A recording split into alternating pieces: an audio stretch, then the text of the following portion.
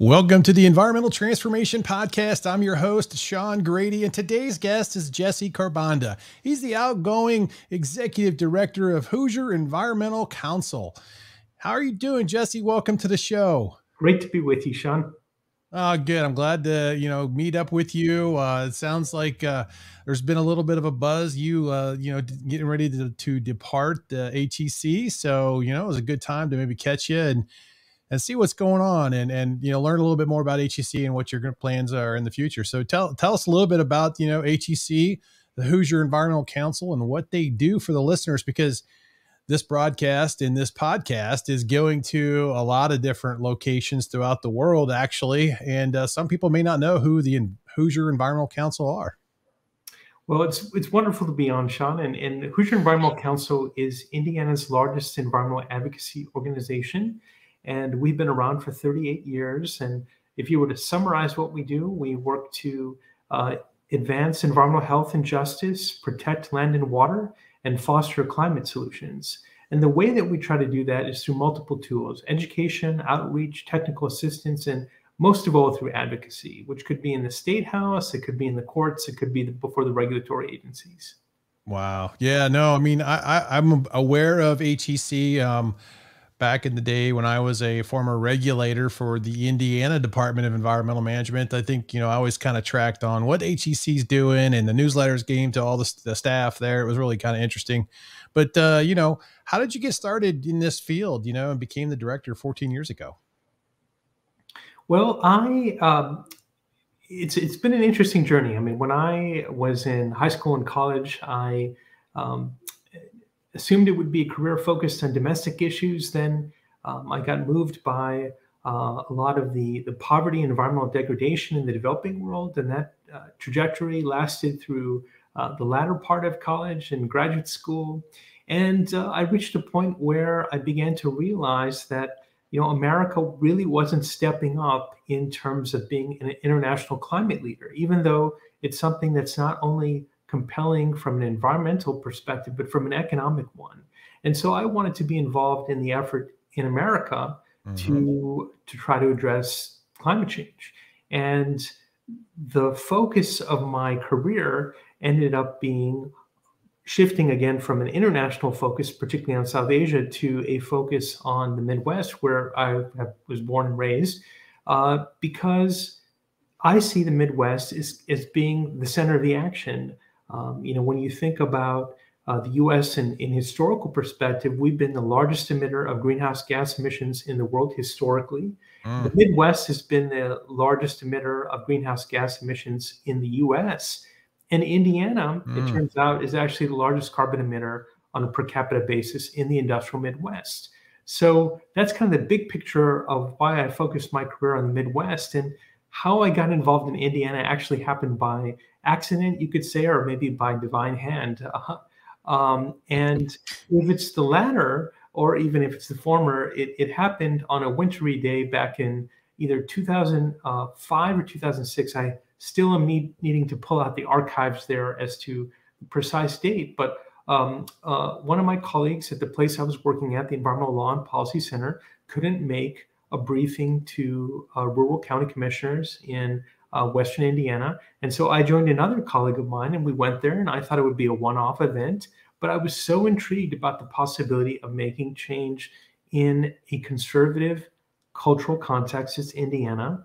And I felt that there was something about my leadership skills that would actually be a good fit in trying to build broad coalitions to foster environmental change in the context of Indiana. Wow. Okay. So from helping, a case out in Midwestern, Indiana, obviously an opportunity arose for you to be called upon to say, hey, can you help lead the HEC? Exactly. Yeah. And what happened was that I was so intrigued by this one opportunity in Benton County to talk about wind power to a couple of county commissioners that we struck a friendship, and it eventually led to the formation of a coalition called ICRE, the Indiana Coalition for Renewable Energy and Economic Development. Not the easiest title to share. And eventually, Sean, that got the attention of U.S. Senator Richard Lugar.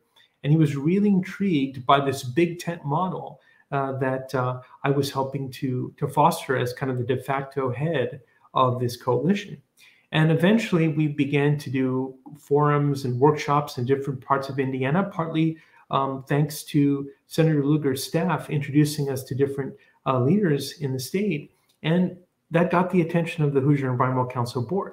And they were intrigued by the type of leadership vision that I had, which again was about trying to draw in whole new constituencies into the environmental movement. And I think that was a clincher in terms of their recruiting me. That's great. I mean, especially, you know, from a conservative state and, you know, a conservative, you know, legislative leader like, you know, Lugar, that's great. I mean, so, you know, what now are some of the big issues that HEC is focusing on that you've been working on over the past few years that are really near and dear to your heart and to the you know, HEC community? Well, you know, the one way I could summarize the many initiatives that we work on is to kind of revisit those pillars that we think about when we talk about HEC: environmental health and justice, land and water protection, and climate solutions. So under environmental health, we have a special focus on coal ash and factory farming.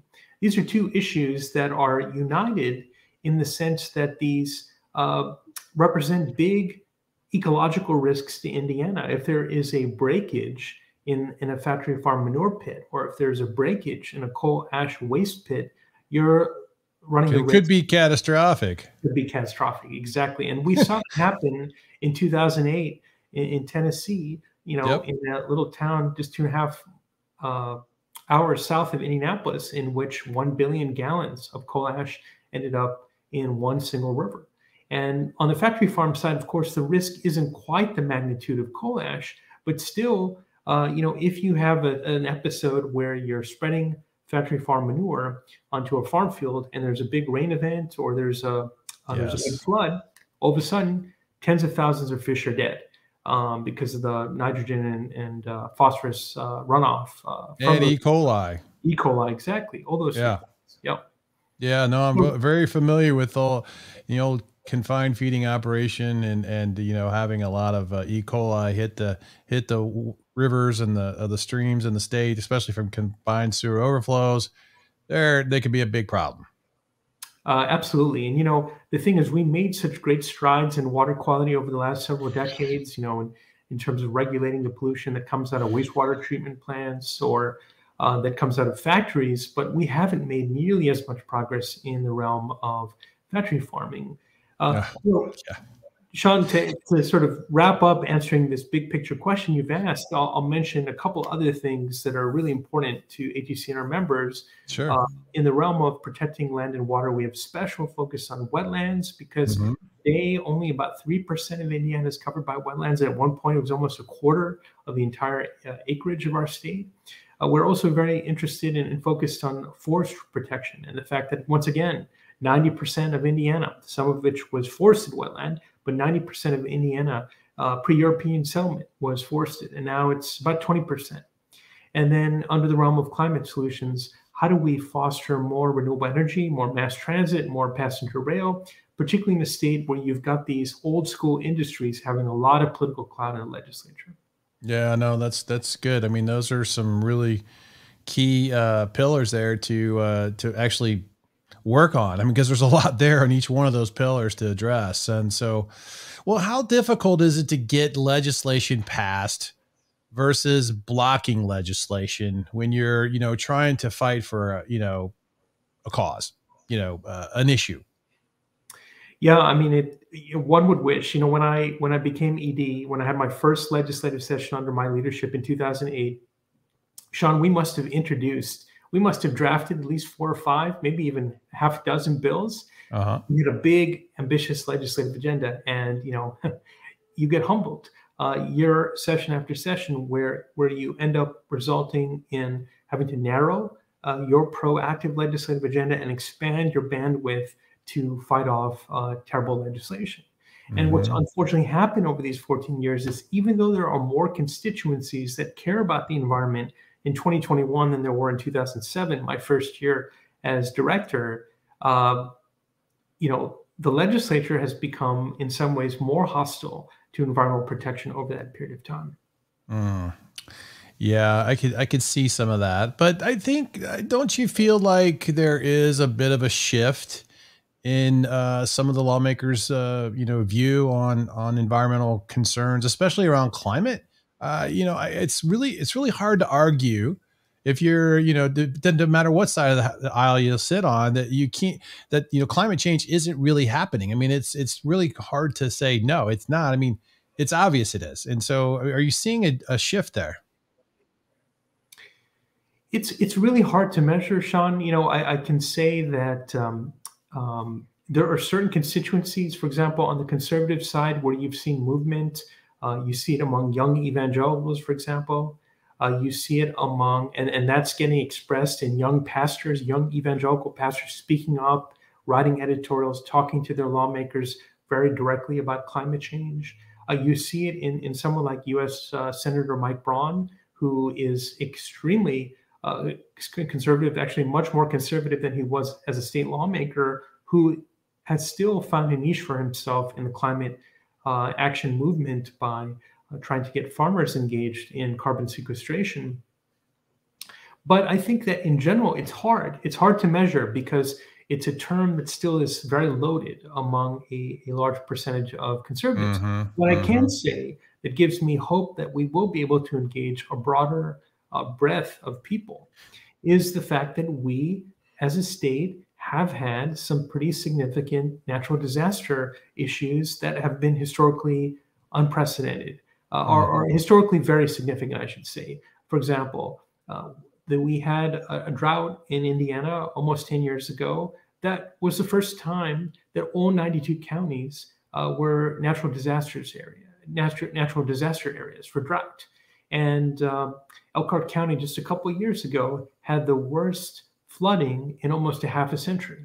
So the thinking is that when you've got natural disasters of that magnitude, um, you know, policymakers are going to pay attention that we've got to do something about extreme weather. They may not be wedded to the notion of climate change, but they'll realize we've got to create more resilient infrastructure in the face of extreme weather. Mhm. So, I mean, I think there are, I had a question about basically, why are most environmental policies sponsored by liberal lawmakers versus conservative lawmakers? That was one part of my question. And then kind of a follow up to that was, are you seeing any trends that, both sides of the aisle, over the past 14 years, what's changing in your view? Is there a little bit more coming to the middle, so to speak, I guess is kind of, the big question. Yeah, those are both great questions. With respect to the first one, I think the big distinction between progressive and conservative lawmakers is obviously over worldview.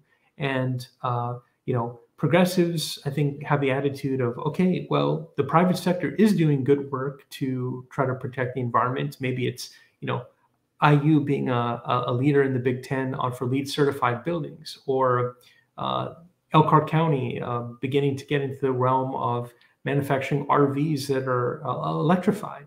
Those are really good, notable areas of environmental progress in our state.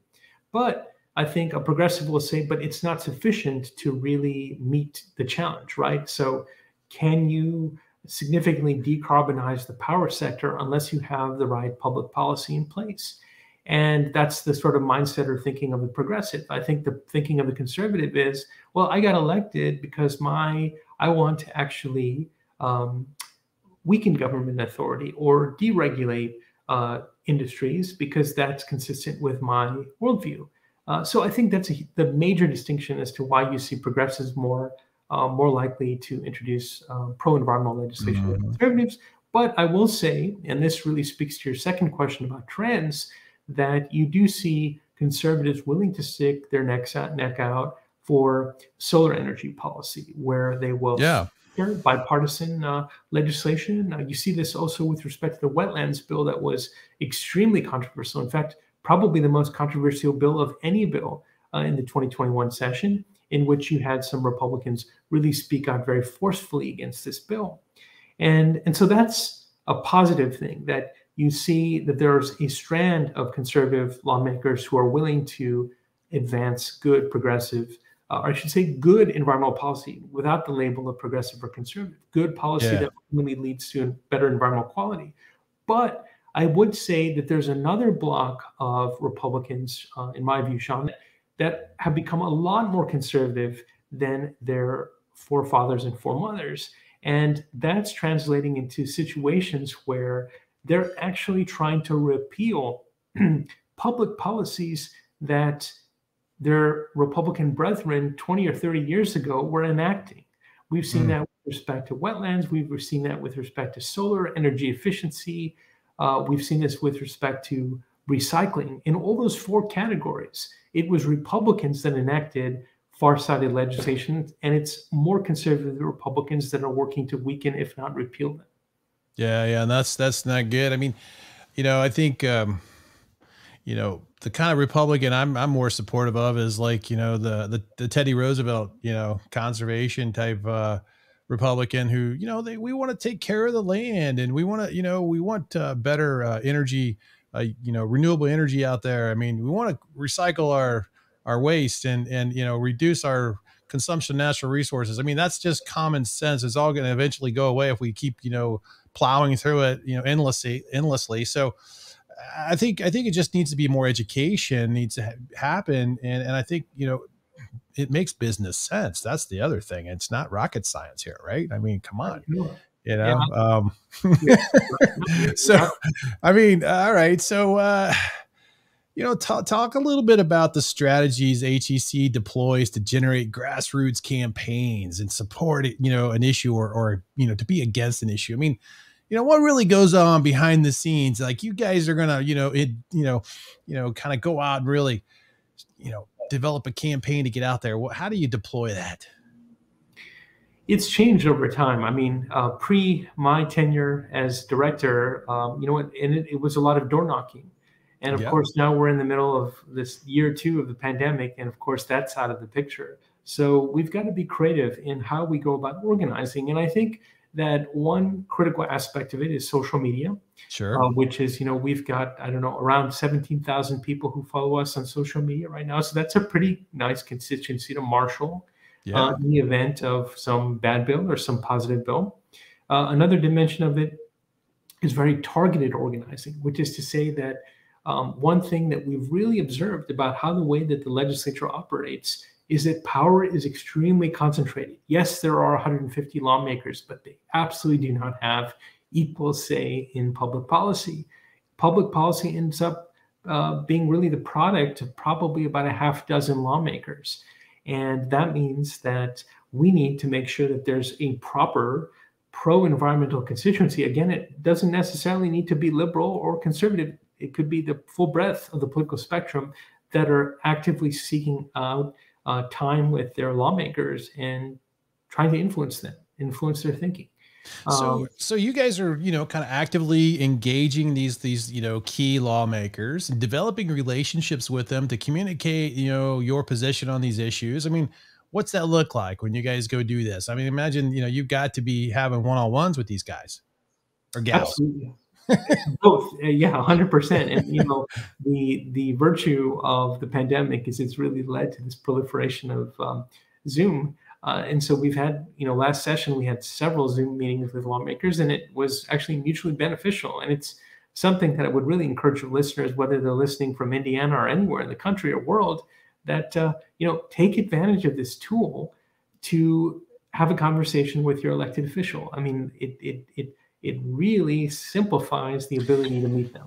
Yeah, I gotta imagine it's less adversarial too, right? It kind of breaks down that tension barrier because you know what? You're not in the same room. Yeah, I hadn't thought about that, but you're absolutely right. Yeah, yeah, It's like, okay, I'll meet with you, sure. Let me get on this call for if, yeah. No, and to add on to that, I mean, I suppose that if a lawmaker's heading to Denny's or Cracker Barrel or wherever they go to meet a constituent, maybe they got stressed out because they've been in traffic for a half an hour. Well, on the other hand, they're in their pajamas at home with yeah, just wearing a tie, and maybe that yeah. helps relax. Shorts and flip flops, and they can do it. I mean, it's like, let's jump on and get it done. And I'll take your points into consideration. Exactly. Yes.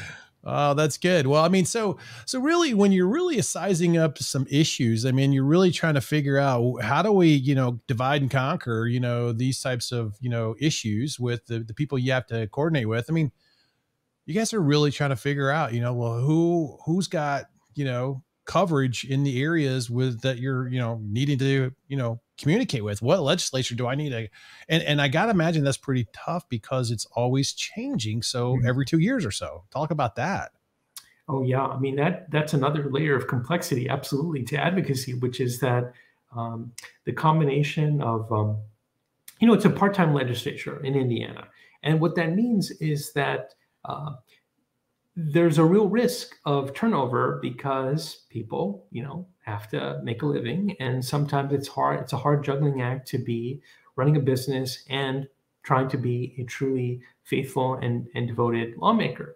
So that leads to turnover, and then of course our legislative districts in both the Senate and the House were changed through the redistricting process, and that's led to kind of another round of turnover that's going to happen. More than a dozen lawmakers have declared their intention of leaving the legislature because of the redistricting effort. Mm, So, yeah, it absolutely makes it more difficult. It requires you to recalibrate really every session. Who are the people that you really need to influence in that particular session? Although there are some constants, particularly if the districts are are written in such a way, the maps are written in such a way that they lead to incumbency. Uh, being favored, which oftentimes happens. The self-interested approach to map making leads to a situation where you've got chairpersons who've been in power for 10 or 15 years. And so you know exactly who you need to influence during that mhm. time. Well, so when you guys are really trying to, I guess, fight an issue, how effective is suing an agency like IDEM or EPA over, a topic or over an issue you guys are passionate about? What major outcomes have come from these types of efforts that you've been involved with, if any? Yeah, the answer is it depends. And if we zoom out here, as we talked about, there are several different strategies that ATC pursues to try to effectuate change. Sometimes it's education, sometimes it's outreach, sometimes it's technical assistance, sometimes it's legislative advocacy, and sometimes it's through the courts. And usually the thinking is, well, let's see if we can reason with a polluter and get them to change their behavior. And if they're intransigent, then we will sue them. And and so I think the easiest way to summarize it is I think we have a higher record of effectiveness when we are suing the polluter itself. When we are suing the government to get them to do a better job in being a watchdog Governing. of governing, exactly, that's harder. But I do think that I think if I were to boil it down, it leads to the government being more on its toes. So, for example, we sued the federal government several times over the new terrain I-69 highway project in Southwest Indiana. And Hmm. we did so because we were very concerned about the loss of thousands of acres of woodlands and wetlands and prime farmland. And we were not successful in that legal strategy. But what I think it did do is it made the federal government more conscientious in how they were implementing the federal laws that govern highway construction, such that there was less environmental damage over time because of the accountability we provided through the courts. And maybe they reevaluated their process and their approach to the design of these new highways and byways, and took more into account, I guess, environmental impacts as associated with maybe creating a bigger buffer strip or reforest, planting new trees in and around these areas to kind of replace some of the damage that they cause. Right? I mean, is that any of the outcomes that you've seen I don't know if I would be go that. that far? I don't know if I'd go that far. It's a humbling endeavor. It's a humbling Okay. endeavor, but we have to do it, right? I mean, it depends. For example, we had a very successful lawsuit against the U.S. Army Corps of Engineers that was decided just a few weeks ago, and Okay. the outcome of that was really very significant, in which the Corps has to go back to the drawing board and assess the damage that this factory farm up in northwest central Indiana has done to the surrounding area. And let me just take a step back and just provide a very brief picture. Context on this. Yeah. Yeah. So Indiana used to have a wetlands area that rivaled the Everglades in Florida. It was called the Everglades of the North, and it was in the Kankakee River. It was centered in the Kankakee River watershed area. And of course, that got decimated in a very short period of time due to very aggressive industrial and agricultural development. Now, thankfully, thanks to foresighted conservationists and environmentalists, some of that has been restored. Ironically, there was a proposal to build a massive dairy farm literally adjacent to one of those restored areas. And not only is it adjacent to this restored prairie area, but it is very near a high school, very near a junior high, and very near several other nature areas in Newton County. And so, of course, because of the significant ecological and public health threat posed by this factory farm, we sued on different fronts, local, state, and federal. And at the federal level, we won this lawsuit. So this is a very concrete example of the fruit of the federal government for the betterment of our ecosystems. Well, that's good. So that's your legal approach to advocacy and you know, fighting for what you feel is, you know, good environmental policy. You know, talk about how you guys are defending environmental justice and what strategies are you pursuing to address that? Because there's a lot of EJ issues throughout the state. Absolutely. And, you know, we think of EJ both in the context of rural Indiana and rural and urban Indiana. I think oftentimes in the consciousness, it's urban Indiana, and for good reason. You think about the tragedy that happened up in Flint, Michigan, or the cancer corridors along the Mississippi in Louisiana, where you've just got a cluster of, you know, heavily polluting facilities that are in poor communities, oftentimes communities of color. The nature of environmental justice in Indiana, I think, is different. Of course, in Lake County, it's similar to what we see, say, in Louisiana, in that there's a high cluster of industrial facilities. But one of the differences, for example, in the Indianapolis context, is that the nature of the disproportionate burden of pollution, which is kind of the heart of what environmental justice is, that certain communities bear a disproportionate burden of environmental pollution. The form of it in Indiana and in places like Indianapolis is different. In Indy, I think it's fair to say one of the key issues is excess exposure to particulate matter compared to wealthier and whiter communities, or it is lead. That they are exposed to higher levels of lead-based pipes or lead-based paints because they older communities and have used that material for years and years and is hanging around and, you know, around the soil and around the home properties. Yeah. I mean, especially in the older neighborhoods. Absolutely. And, you know, I think one of the other messages, you know, to share is that, again, environmental injustice is also a reality in rural Indiana and rural America, where you've got situations where maybe it's a poor landowner who has a private well, and they don't have the money to maybe necessarily test for every kind of contaminant. And it turns out that their well is contaminated by factory farm manure or pesticides or fertilizers from, you know, runoff, or from a landfill system, leachate system that has kind of desiccated over time, or you know, coal ash, a waste pit where the coal ash has leached into the groundwater and finds its way into the aquifer in which the private well owner is drawing their water. So we have to, or people living around a big old landfill that's been out there in the middle of nowhere that, you know, getting exposed by groundwater contamination. Exactly.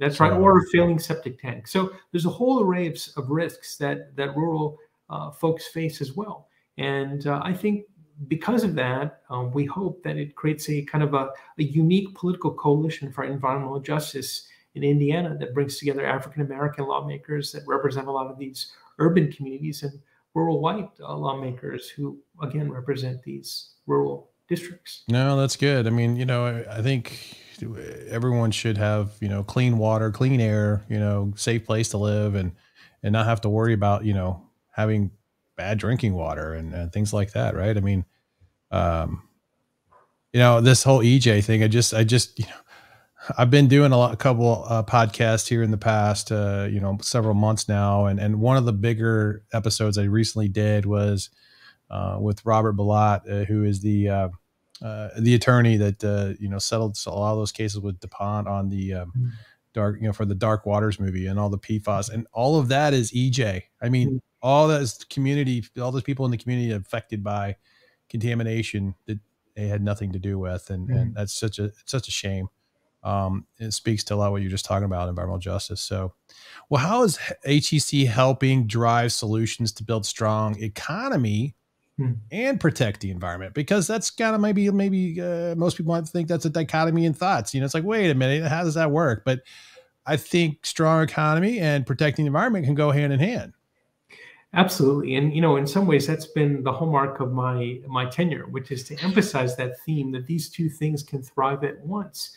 And the Mhm. way that I think we've answered that is in two distinct ways. One is to help to foster those types of economic sectors that are inherently have less of an environmental footprint than their predecessors did. So we have been consistent leaders on solar energy, on mass transit, on passenger rail, sectors that intrinsically have a lower environmental footprint than their predecessors do, and yet create considerable numbers of jobs. In fact, one of the things that I'm really fond about talking with respect to solar jobs Yeah. is that some of the solar jobs, some of the solar companies that are most successful in Indiana are located in economically less invested areas. There's one up in Carroll County whose per capita income is lower than the average per capita income in the state. There's a company that is in on the east side of Indianapolis in a less invested area, or a divested area, you could say, thriving there.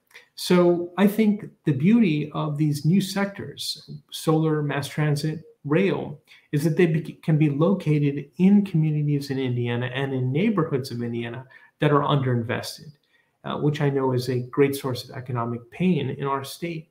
The other dimension of kind of advancing both the economy and the environment simultaneously is in sectors like recreation, which is that the case for improved water quality is not only about making sure that everyone has access to clean water, but it's also to make our recreational sector even stronger.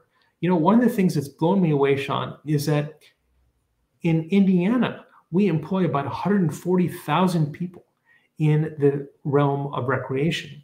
And boy, the more we can clean up our lakes and rivers, the more that sector can thrive. Oh, absolutely. No, that's good. I mean, right. And I think most, that's the place where people want to go to escape, right? I mean, they want to get out in the environment and escape, day to day, the rat race of life, so to speak. And they need that outlet, and they need to go to, the state parks and the nature conservancy trails out in the forest and things like that. They need a place, they can go and get on the water and, relax. I mean, and there's business to be had there and thrive. And, when you think about also, you talked about some of these businesses that can thrive, economically, but also provide that environmental benefit. You mentioned solar, Hmm. but I want to talk more about renewable energy in general, because it covers a lot of different types of energy sources that I think Indiana could, do better in. And I think, some of the areas I think they could really do better in is the solar realm.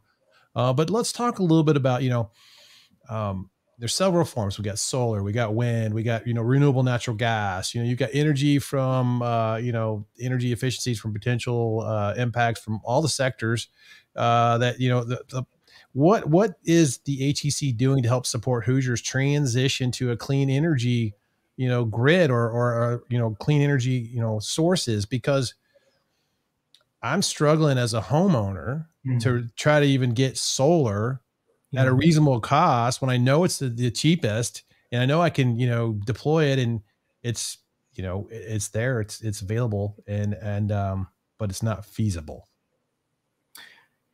Yeah, well, we definitely need to adopt better public policy in our state so that rooftop solar becomes a more attractive proposition to you and many other Hoosiers. Uh, when I think about the array of renewables technologies out there, the technology that I am personally most enthusiastic about, and I think that it's something that reverberates across our organization, is rooftop solar. Yeah. And the reason is because we've got a ton of empty roof space in Indiana. And nothing better speaks to that when we're driving by a Walmart or Sam's Club or Costco or a big All warehouse. big box stores. I mean, all those ones up I-65 from downtown and up through Lebanon. I mean, there's so many big box stores. They don't have any solar on those things, I don't think. I mean, I'd be surprised Exactly. if they do. Exactly. And that's who we dream of going solar, because what it turns out is that the National Renewable Energy Lab, one of our great energy research bodies in America, has concluded that we could get, Sean, as much as 40% of America's electricity from rooftop solar. Oh, And I just know. imagine, how much land we're saving if we Jesse, I've been saying this for on the show now for a while. I mean, it needs to be so easy. I go down to Home Depot. I Mm, can size up my roof and may take the measurements. I can do it myself. And you yeah. can just plug it into the basement or in your electric utility box, and it's a plug and play system. And all of a sudden, you're on the grid. And if you're producing more energy than you're consuming, it's going back into the grid lines. The problem that I think utilities have Mm, is they're not prepared to really become a storage system, because right now they're a transmission system. mhm. And I think that seems to be one of these issues. And I could be wrong, but I think if more people start adding renewables onto the grid, right? Mhm.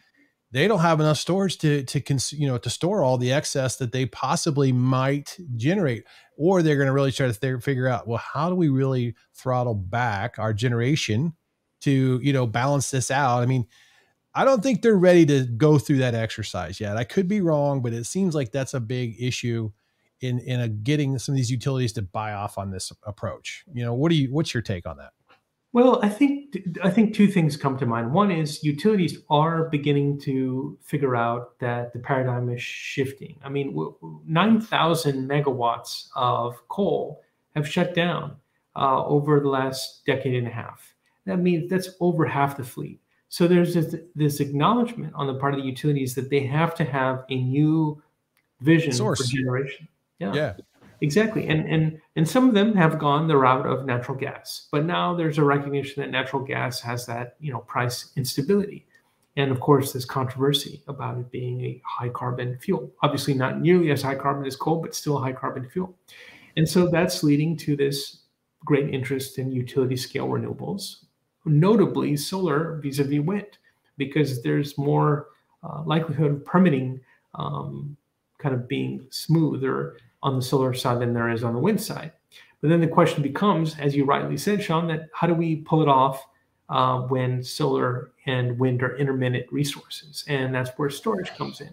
So Right. you do have some utilities that are literally committing themselves over the next decade to making very significant investments in utility scale storage. And that will certainly help to accommodate the reality that we're going to become this decentralized grid, whether utilities like it or not, because rooftop solar has gone down by 65% in just about 10 years. And storage is going to follow that way of having a precipitated drop over the next 10 years as more and more players get involved in this industry.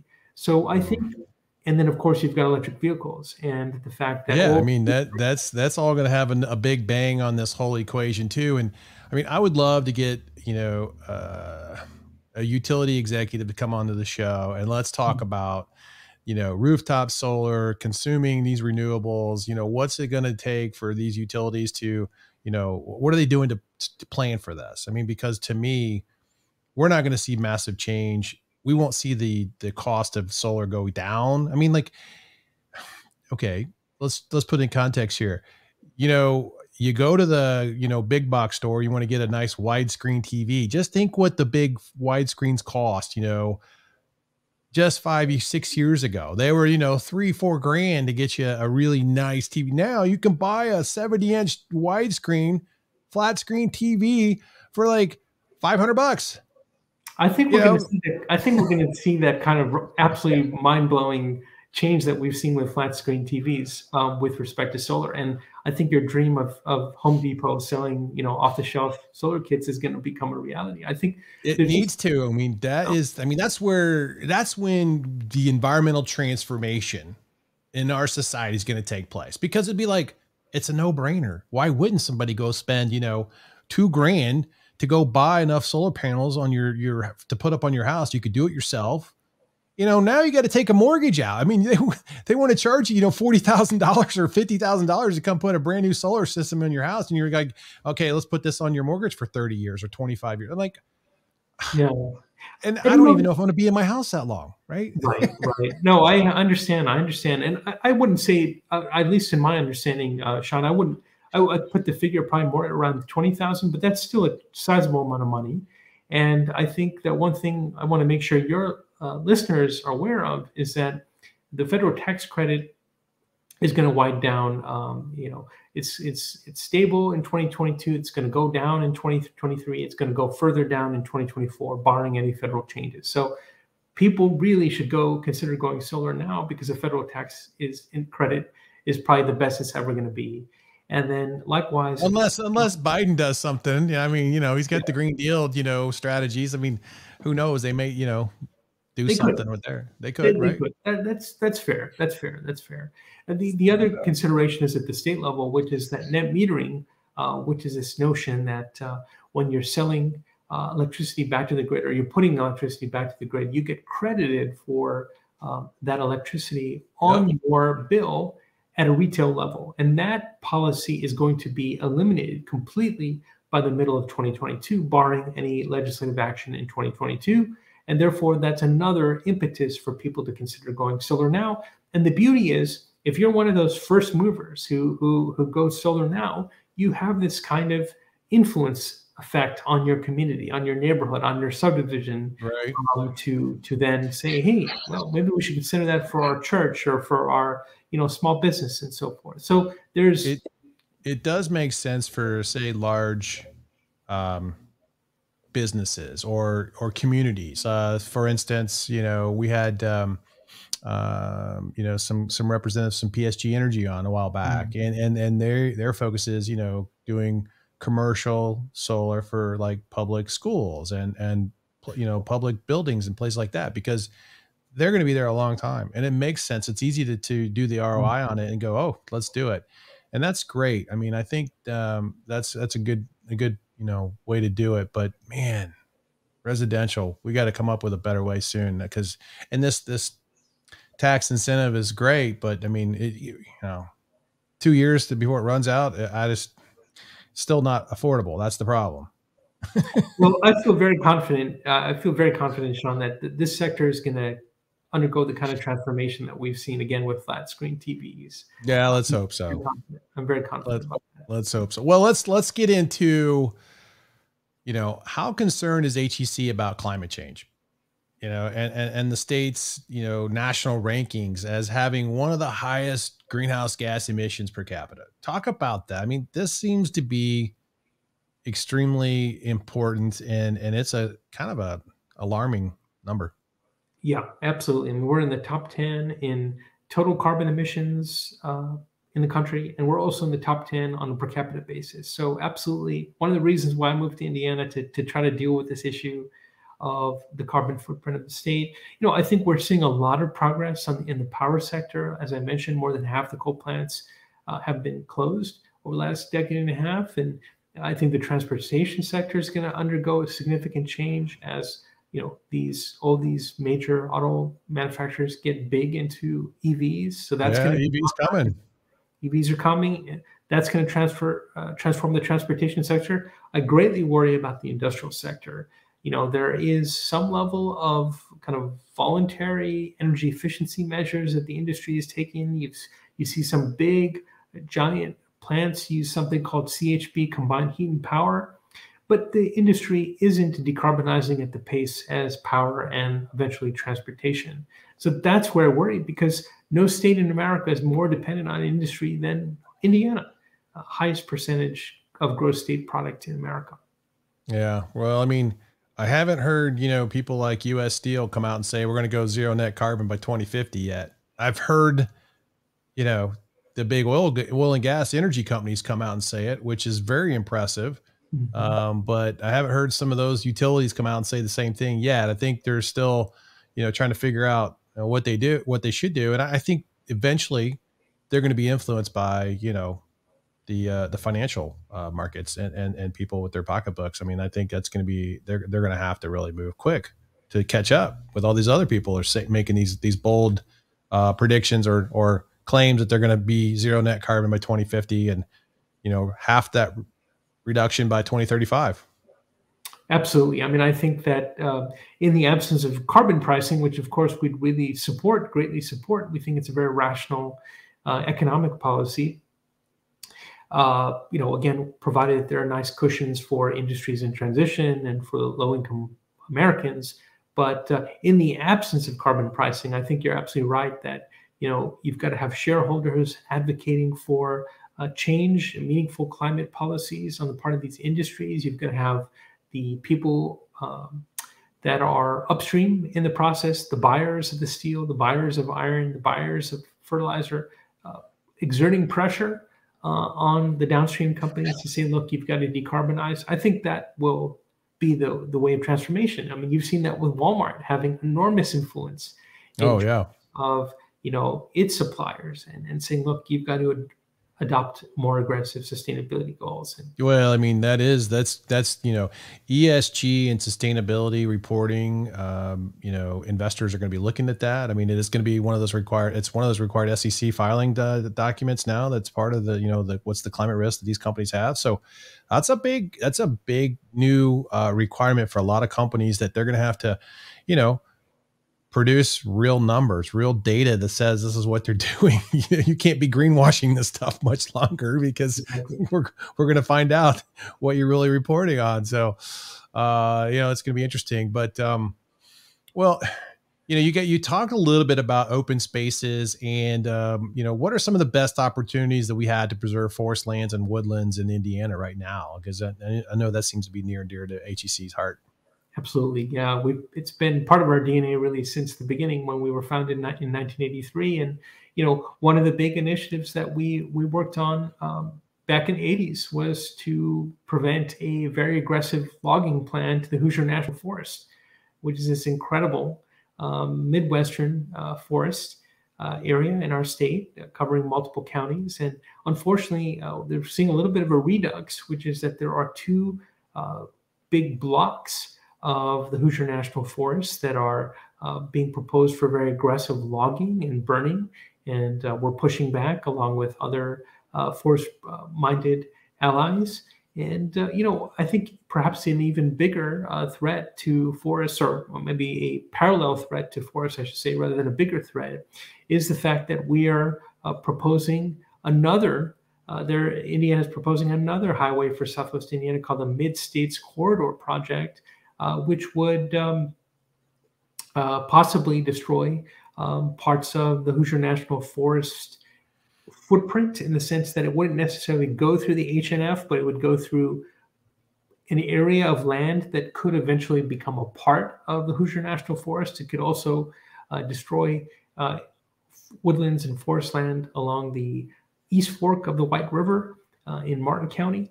And so that's a project we are opposed to. And we're wanting to say, look, let's simply upgrade the existing roads we have, make them safer. And not only are we improving the safety of our existing roads, but we're preventing the damage of one of the most amazing assets in our state, something that I think makes Southwest Indiana very, very special in the entire state. Sure. And I would say, one other dimension of open space protection, in addition to sort of preventing ill-founded projects from moving forward, is also to simply make sure that there's enough money that we're investing in preventing the destruction of endangered woodlands and wetlands across the state. We've got land trusts in Indiana, and we have this phenomenon across America and other parts of the world where you've got land trusts, privately owned land trusts that are steadily buying land, but it's not enough. And you need state government to also step in. And so we've been pushing for more investment on the part of the state government in what's called the Benjamin Harrison Conservation Trust, so that they have the money to assist the private land trusts to save more and more open space in our Indiana. I mean, we only 5 or 6% of our total area in Indiana is protected, permanently protected open space. In Wisconsin, it's 18%. In Michigan, it's 28%. So a long way to go to safeguard our precious natural resources in Indiana. Sure. Well, I mean, we've touched on some wetlands and why that matters and some of the strategies. I mean, what are you guys doing to, work with lawmakers to, make that a more protected resource? Yeah, well, we suffered a setback in the state in the 2021 session where lawmakers in the original bill that was filed in the 2021 session wanted to wipe away all state protections for wetlands. And so part of wetlands in Indiana are protected by the feds, part of it by the state. It would have eliminated all protections for the state. Thankfully, that bill got slightly better in that a category of wetlands that were under threat were protected. But then the other two categories of wetlands were damaged through this public policy. In fact, protections were completely eliminated for what are called Class 1 wetlands because of this bill, SB 389. Now, there is a wetlands task force that has been initiated in the General Assembly. It's a creature of that same terrible bill. And we hope that the Wetlands Task Force will carefully study our wetlands in our state and make a convincing case to lawmakers that we need to, in some ways, reverse what we did in the passage of 389 and protect more wetlands. Because at the end of the day, as you know so well, Sean, having been in the area of water policy for a long time, wetlands are incredible sponges. They can absorb 1 million. They're filters. They're natural filters of our public waters. Exactly. They're phenomenal filters. They're phenomenal storage areas. And especially since Indiana is predicted to have more frequent and more intense flooding over time, the case for more wetlands makes even greater sense since they're going to absorb those floodwaters. And of course, they are the habitat for a large percentage of birds. Yeah, they provide that needed habitat for, birds and waterfowl and other, invertebrates and, other mammals in Indiana for sure. So, I hope that, some of that wetland legislation could be, turned back into more protective. Let's see what you guys can do to help, get some more support from the legislature and build some bridges with some of these new lawmakers to help make that happen. But and I guess a big question is, what's it like being a watchdog for the citizens of Indiana? I mean, it feels great. I'll tell you that's one of the things that people cheer us. As we talked about earlier, one of the things that I've wanted to do, leading this organization for now almost 14 years, is to emphasize that the policies that we're advocating for are good for the environment and the economy. And I think that does resonate with conservatives. But I'll tell you that if you talk to the average rank and file member of Hoosier Environmental Council, whatever their politics, the thing that probably most excites them is the fact that we are a watchdog, that we will hold government accountable and possibly through legal action, and we will hold polluters possibly through legal action. Well, that's good. I mean, that's great to know. I mean, you've got that backing, and I'm sure you've got your legal team there. Do you guys have your own in-house legal team? Is that accurate? We've got one amazing full-time attorney, Kim Ferraro, who is the one who led our victory against the Army Corps of Engineers a few weeks ago. Oh, congrats. And we have had, thank you, and we have had other in-house attorneys before, and we are expected to have another one join our team in 2023. Excellent. Well, that's great. Well, so what you mentioned earlier, you've got 17,000 followers on social media. What's the role and how are you using your social media to, bring awareness to the masses? I think when we began this arena, I think it was phenomenally successful in that we'd put up a post and organically it would be read by 1,000, 5,000, 10,000 people. It's become harder over time because everyone is now doing that, and the algorithms that Facebook and other social media platforms have adopted have led to less exposure for any given post organically. Marginalizing your message a bit. It seems to be not that we're saying that there's a conspiracy here, but I think that they're upping the ante for what I feel the same way, Jesse. I send out posts, I get nothing, no likes, hardly anything on my social media feeds. It drives me crazy. And I'm like, is anybody listening? I don't understand this. I mean, this is important information. We got to get this stuff out there. I We need agree more with you. followers. Subscribe to Amen. this stuff. Amen. Absolutely. Yeah, we do. And I think that requires us to be more creative. And one of Sure. the ways we've done that is, we've used a really cool tool that's called Canva, where you can design professionally Oh yeah. looking graphic design. You've seen that, and that's helped I to use it. awesome. And then, micro videos, putting up a 1 minute segment of a cool podcast like Sean Grady's, and We're going to do it. We're going to put one up for us, me and you, Jesse. awesome, cool. So, I think that thing is also going to kind of create currency too. So we've just got to be more creative in how do we penetrate through That's right. what essentially is noise. Yeah, it's just you got to be consistent, be constant, and just keep it going. Well, okay. So the big question is, you're stepping down. Kind of a big decision. You've been at the helm for 14 years. Yes. A lot of people in HEC doesn't know anything different than Jesse Kharbanda being the leader. What's going to happen with the HEC, and then what's your plans moving forward? Well, it's been an incredible honor to lead the organization for almost 14 years. And I think what gives me great serenity about this decision is largely because we have a fantastic staff, highly professional, and experts in some of the key areas of environmental policy, like coal ash and factory farming and wetlands protection and water quality and lead prevention, which is a topic we only touched upon. So I think it's the fact that we have a great staff that we built up over that 14 years, 2.5 times the size it was staff-wise than when I became ED. I think that gives me a lot of hope that there will be a lot of continuity. And I think that there's a culture that we've developed over these years of collegiality, of open-mindedness, of bridge building that I hope will outlast my tenure. And so then the question becomes, what will I do after making this really difficult decision? It's really been the toughest decision that I've ever had to make, to sort of willingly step down when we are, I think, doing great things and are financially sound and so forth.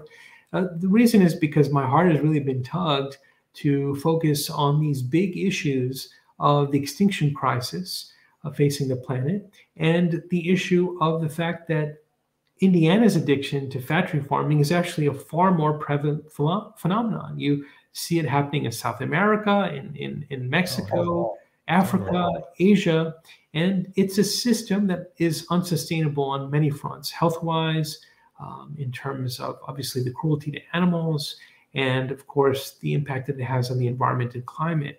And so I'd like to be an author that focuses on a very creative approach to trying to engage people in these very complex and in some ways discouraging issues, since they are ones that can have permanent harm to countless animals across the planet.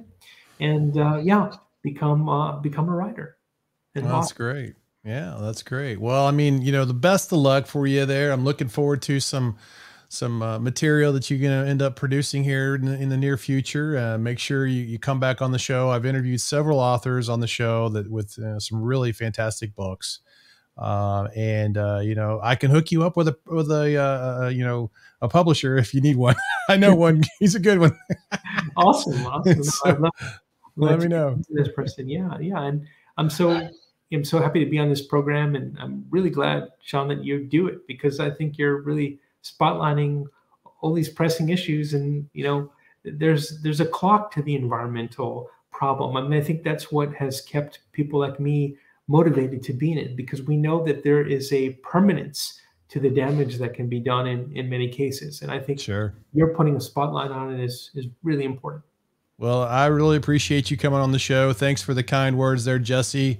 We're going to keep putting out these shows and shining a light on people and making an impact in this environmental industry, and hopefully, along the way, environmental transformation is taking place. So, Definitely. all right, buddy. Well, thanks for coming on, and we'll be getting this out real soon next week, and make sure we hit all social media outlets. So we'll talk to you soon. Sounds great. Thank you, Sean. Great to be on All the right. program. Thank you.